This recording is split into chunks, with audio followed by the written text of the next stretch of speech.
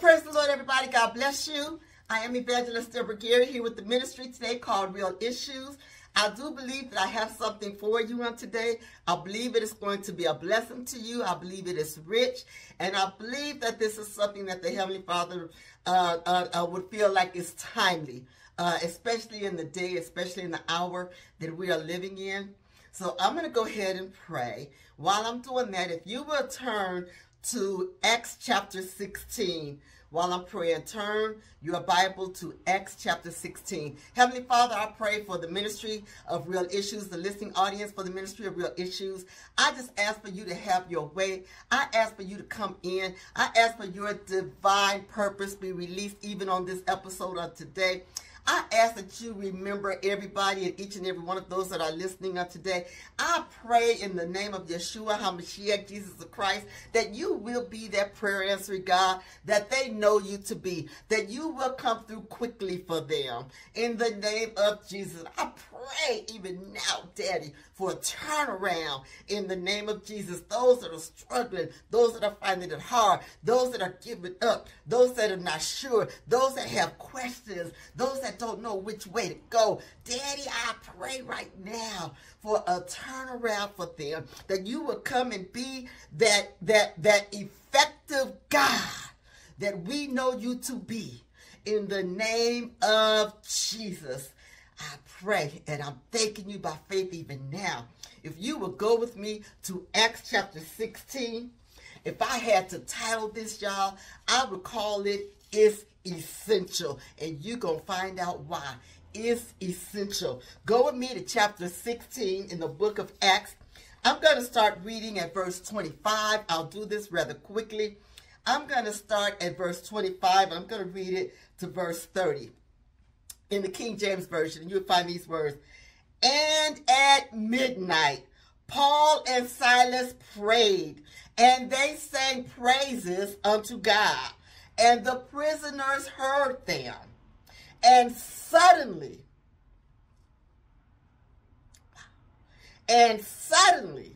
there was a great earthquake. I like the emphasis on that. Suddenly, there was a great earthquake, so that the foundations of the prison were shaken. And immediately, all the doors were open, and everyone's bands were loosed. Verse 27, and the keeper of the prison, waking out of his sleep, seeing the prison doors open, he drew out his sword, and he would have killed himself, supposing that the prisoners had been fled. 28, but Paul cried with a loud voice, saying, do yourself no harm, for we are all here. 29, then he called for a light, and sprang in, came trembling, and he fell down before Paul and Silas. Verse 30, and brought them out and said, sirs, what must I do to be saved? What must I do to be saved? Now, you know what? It's essential. Let me tell you something. A lot of us these days, we might take prayer lightly. We might think it's just a norm. It's just an average norm. It's just, well, I confess to be a Christian, so I'll just say, my blessing, or I'll just say, God bless you, and things like that. And feel like, we are being very effective and feel like it's being very essential. But you know what? It took something more. It is essential that we come to Daddy for who he really is, not for who we portray him to be, not for who we think he is, not for who we want him to be, but for who he is. He is in Yeshua HaMashiach, Jesus the Christ, the Son of the Most High God. They are alive. They are God. They are the highest. They are our creator. Amen. The Bible says over in the book of Acts that in him we live, we move, and we have our being. It is because of who they are. It's because of who we are today. There would be no existence. There would be no life if it wasn't for the Heavenly Father. Amen. Can I get an amen to that? So I just want to say that, you know, let's just not take Daddy lightly. Let's just not take him like he's a king on a chessboard. Amen. Oh my God. Oh my God. Oh my God. He is our Father. Abba Father. He lives up above 3rd, 4th, 5th, 6th, 7th heavens. Amen. He is a God that loves you and the God that loves me. Amen. He is the God that wants a sincere relationship. He is the God that wants to come to know you one-on-one. And he wants you, is the way I should say it. He wants you to come to know him one-on-one. He knows all about us.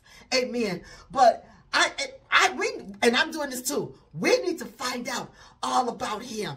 I know what's most important. I know how much he really loves you and I. He loves us so very much. A lot of us, we don't even begin to know what love is until we experience the love from the Heavenly Father. Amen. And you know what, y'all? Before I get into this, we need a relationship. You know, you're married to your husband. You're married to your wife. You know, you may have your boo or whatever, you know.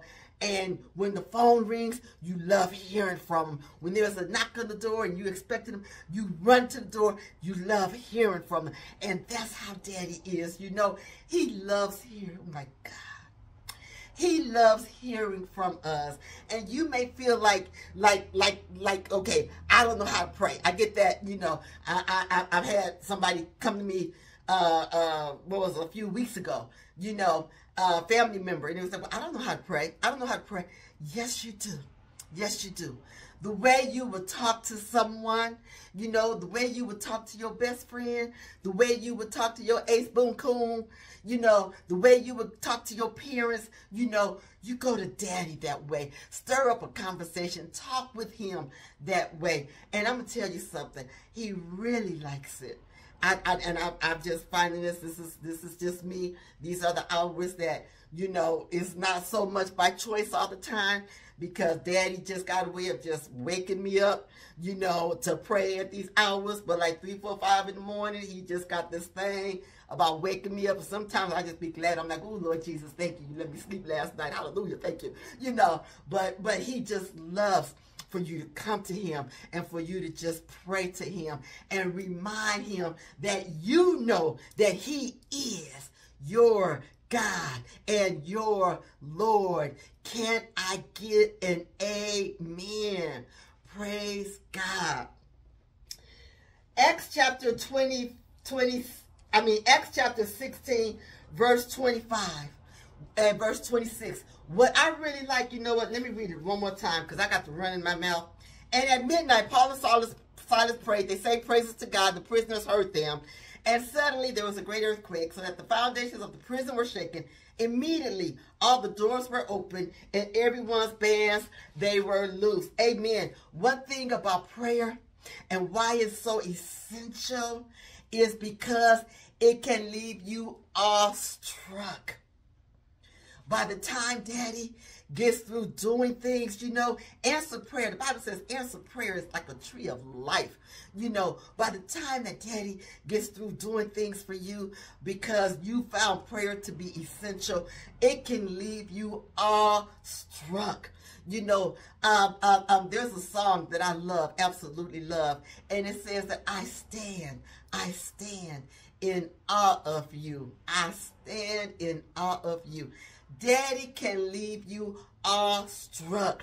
When you find prayer essential and you are doing that thing, it can leave you awestruck. Another thing about prayer and why it is so essential is because the Bible says that even the prisoners has heard Paul and Silas. It can be effective effective. Prayer can be effective, not just for yourself, but it can be effective for your neighborhood. It can be effective for those in your household. It can be effective for those at your job. It can be effective for those around you. The Bible says that while Paul and Silas, that while they were engaging in prayer and while they were engaging in singing praises, the Bible says that even the prisoners, those that were around them, amen, that it even affected them. How many know how essential prayer really is? It can change circumstances.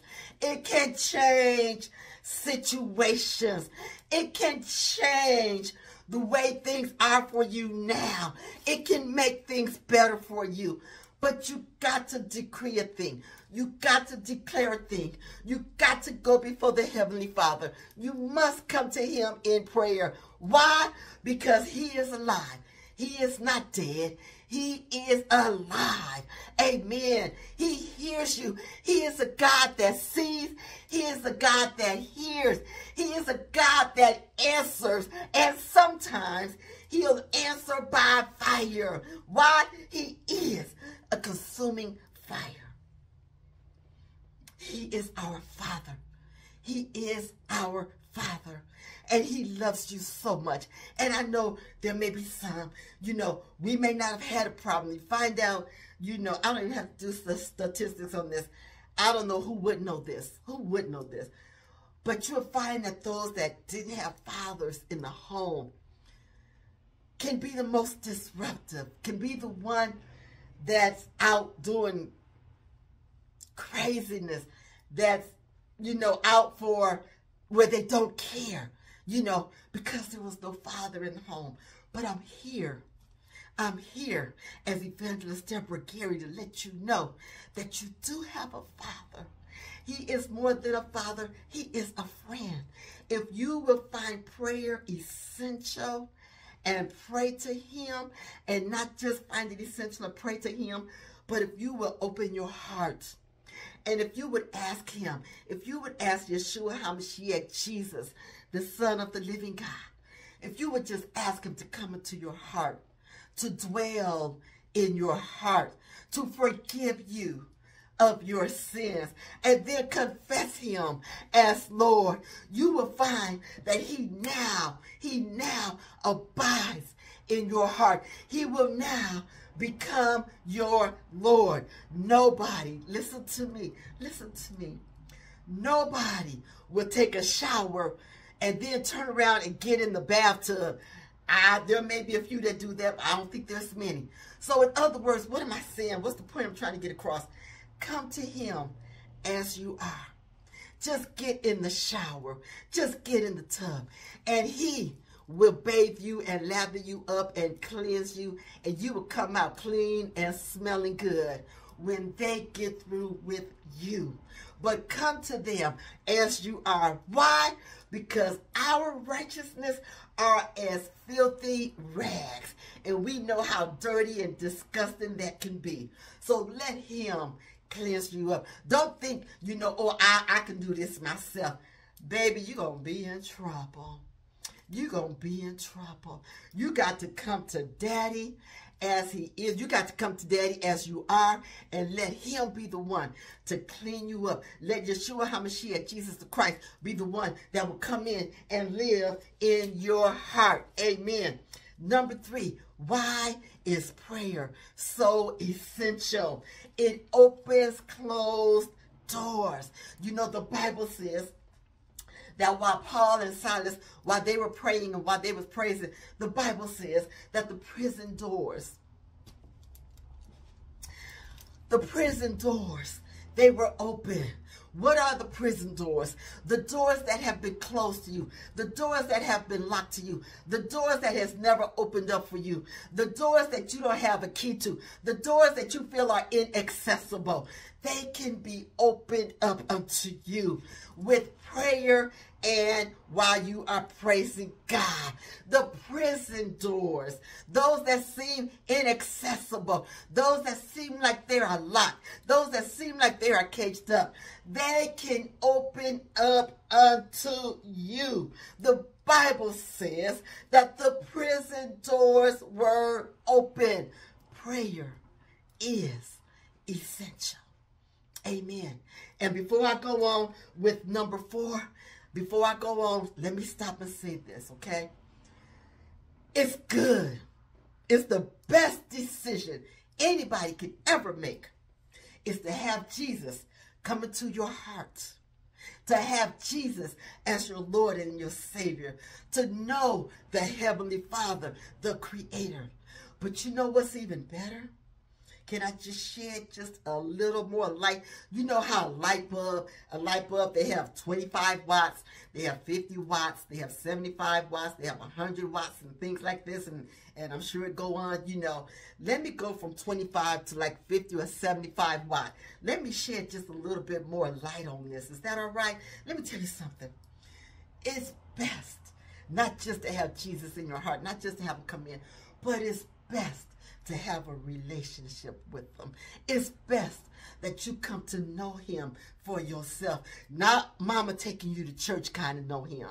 Not, you know, just watching TV and listening to the radio, you know, while you off in the kitchen, you know, making pancakes or dusting and mopping and things like that. No, I am talking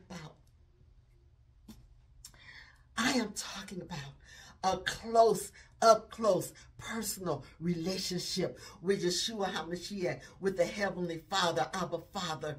It is best to have a relationship. He wants that. Listen to me, listen to me. He came on a rugged cross, okay? It was his will. They couldn't stop him.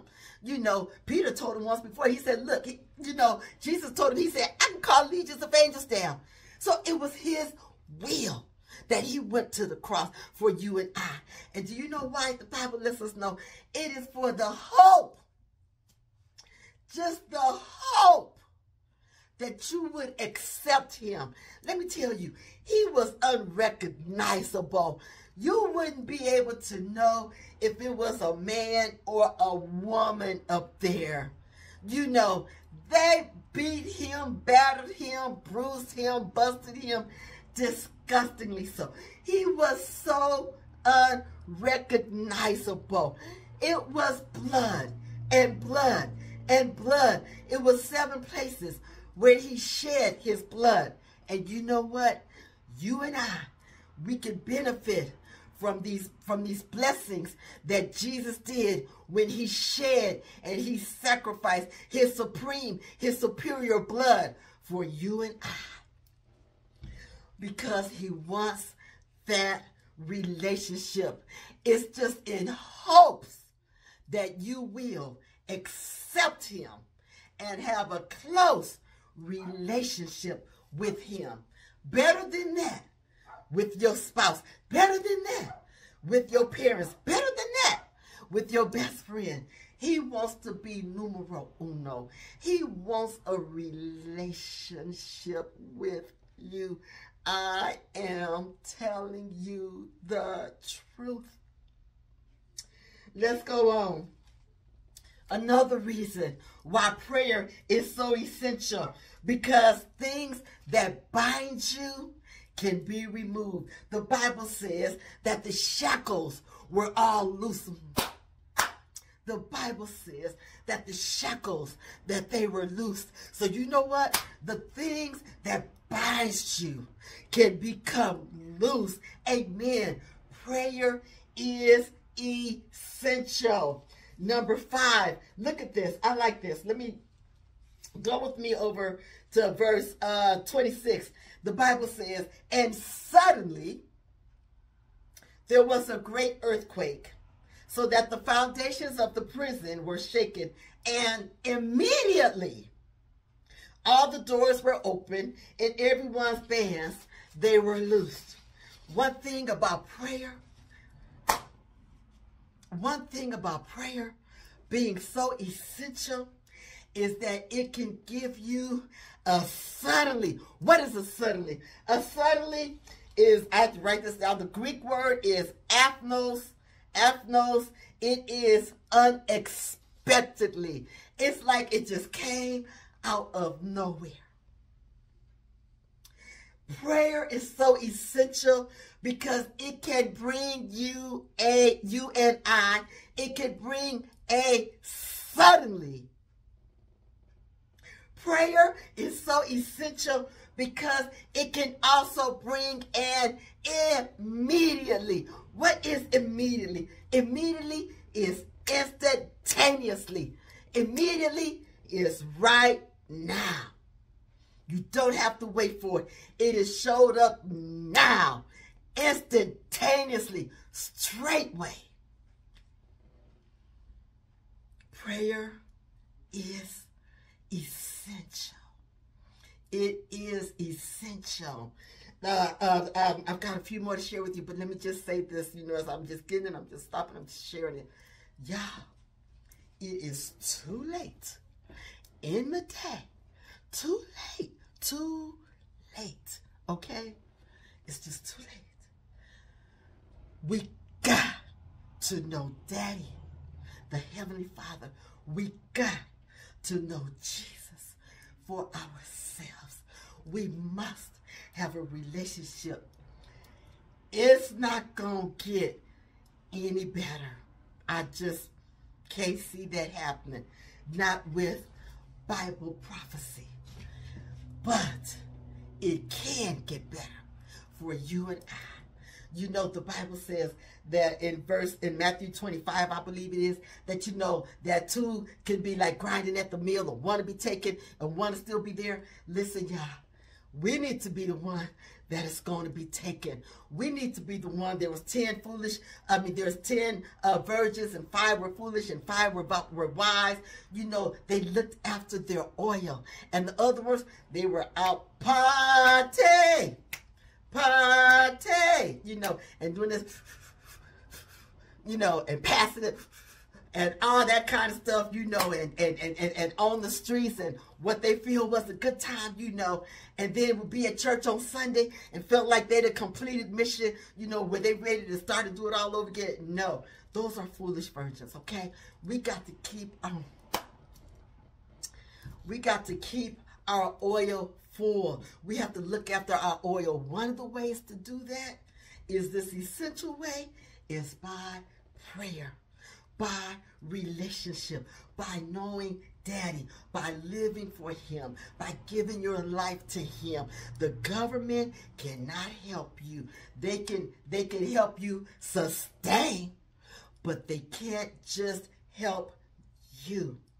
The Heavenly Father made us so that we can be dependable on Him. And there is no other God but Him. He has to be first and foremost. Not the presidents, not the vice presidents, not the Daddy has got to be first and foremost. And let me say this while I'm here. Let me just say this. It is very important that you vote, okay? The prophets, they're saying that, things are trying to happen to try to keep us from voting, but you better ask Daddy. You better go to God. And you ain't going to have nobody to blame but yourself if you don't go to God and ask Daddy who you need to vote for. Who is the one that you need to vote for? But it is your right, it is your duty, and you better get out there and you better vote. Amen. It does count. Amen. Okay, why prayer is essential. Let me go on. Number 6, prayer can confuse the enemy. Look at this. Let's go down to verse 27 in Acts 16. And the keeper of the prison, waking out of his sleep, seeing the prison doors open, drew out his sword, would have killed himself, supposing that the prisoners had fled. He didn't know what happened. He didn't know where they was at. He didn't know what was going on. Now, here's the question I got. Listen, y'all. This is something. Listen, this is just coming to me right now. Right now. Listen, y'all. The Bible says it wasn't just an earthquake. Verse 26, I believe it was. The Bible, verse 25, the Bible says that it was a great earthquake, that it shook the foundations. So this is kind of telling me, how many know where I'm going? How many know where I'm going? This is kind of telling me that when you in prayer and that when you in praise, that it can shake the very foundation where it needs to shake. How in the world could a great earthquake that shook the foundations, that opened the prison doors, that released the shackles off the prisoners, and the man was asleep? He slept through it. That when he woke up, he was delirious.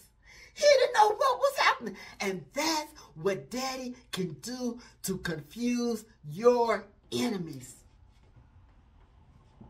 He got you covered. He got you covered. Why?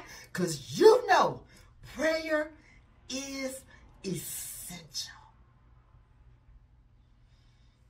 And he can shake things to your favor. And the people out there that's wanting to harm you, that's wanting to hurt you, that's wishing you evil, whatever. I don't like talking about what the enemies are. Never mind all that. But you know what? They won't even know what hit them. They won't even know what happened. They won't even know, wait a minute, how did I miss that? What happened? Why didn't this? Why didn't that? It's going to leave them perplexed. It's going to leave them confused. Why? Because you know prayer is essential. Prayer is essential. I got to hurry up. Lord Jesus, I got to hurry up. And the other thing, the last one I want to talk about is that it can bring a turn of events. Prayer can bring a turn of events. The man, the guard that had the sword, he came to Paul and Silas. The Bible says that he had to ask for a light because, you know, when you have an earthquake, you know, all the lights and things are out. I'm sure it's going to be dark in that place, you know. And he went to Paul and Silas. And he got down on his knees and he said, what must I do to be saved? See, when you know that prayer is essential and you live in your life for the Lord, it's going to have your enemies coming to you because they can't explain the inexplicable. How in the world can you explain God? Only thing you can do, God had to say it this way, I am that I am. How can you really just, oh my God, he is just, wow. I'm telling you, y'all, there's this ministry I'm a part of. It's called the KOGGC, Kingdom of God Global Church, with Apostle David E. Taylor, JMMI, Joshua Media Ministry Institute, with Apostle David E. Taylor. He's got these phenomenal videos and DVDs that you must call in and ask for. You should hear the revelation that he pours and gives out about Daddy. He has one-on-one visitations from Jesus and Daddy. Sounds like pretty frequent enough anyway. And you should call and get these things. I give you my word. It will revolutionize you. Call 877-843-4567. Ask for these things. Now, as I get ready to conclude, I don't know how I'm going to do this in 3 or 4 minutes, but I'm going to sure try. I am going to pray right now. And I am calling on the Lord Jesus, Jehovah Adonai, who is the Lord of Lords. I call on you to be our Lord, our majesty, that no one should come before you. You are our Lord. I call on El Shaddai, the Lord God Almighty, my God from on high. You are almighty, and we call on you to do those things and work those things where we are weak, where we need your strength, where we need you to come in, where we need you to fight for us. You are almighty. We can't do it ourselves. We call on you for a divine intervention to work those things out that we are not able to work out. We call on El Elyon, who is the Most High God, for the Bible tells us that we should have no other gods before you. There is no other God before you. There is none. There is none like you, El Elyon, the Most High God, the Most High God. We calling on you today. Why? Because prayer is essential. Jehovah Shalom, the God our peace. I'm asking for you now that you would come through the midst of chaos. Jehovah Shalom, the God our peace. I'm asking for you now that you would come in the midst of confusion, that you would come in the midst where there is disturbance, and that you would bring your divine peace, especially to those that are going through, that may have lost loved ones. Bring the divine peace. We call on you, Jehovah Shalom, Jehovah Shammah. We call on you. God is there. Why? The Bible says that I will never leave you and I will never forsake you. So you know what? He's there. He's always there with us. We just can't see him, but he is there. I don't see wind, but I can hear it rustling. Amen. I'll know that the weather is changing. Amen. I know something is different, but I can't see it. I can't see oxygen, but I know it's needed. Hydrogen, but I know it's needed. Amen. Daddy is there. Don't think because you can't see him. Don't think that he's not there. He is there. And don't think because, when you're going to him in prayer, that you literally just can't see another person there. He is there. Jehovah Shammah. He is always there. Jehovah Nissi, the Lord, our banner, our power, our protection, and our presence. We call on you now. Jehovah Nissi. Jehovah Nissi, the Lord, our banner. We need you. We need your presence. We need your protection. Amen. We need your power. We are nothing, absolutely nothing without you. But with God and you, with God and I, we are the majority. I call on Jehovah Cana, the God that is jealous. I ask that you would forgive us for where we have done or put idols before you or prioritize before you. Jehovah Cana, the God that is jealous. I ask that you would forgive us even in this present time. Jehovah Shalom. I did that already. Jehovah Jireh, the God our provider. I call on you now. And I ask, my God, I got to get that. And I ask for your provision for each and every one that is listening, for each and every one that needs your divine provision where man can't do it, where we're finding it impossible. But it's easy with you. You said, is there anything too hard for my God? So we calling on you, Jehovah Jireh, the God that provides. And listen, God, Daddy, he is Alpha and Omega. He is the first and the last. He is the beginning and the end. So I'm asking right now, Daddy, we give you our lives. We give you the center of our lives, that we become in the midst of Alpha and then us and then the Omega, that we are in the midst of the first and then us and then the last, that we are in the midst of the beginning and then us and then the end. We want to be, what am I saying? God, you're so good. You're just too good. What am I saying? We want to be smack dab in the center. We want to be smack dab in the center of your will. Amen. I'm just going to leave it right there. There's nothing else for me to say. I am Evangelist Deborah Gary. God bless you. See you next time now. Bye.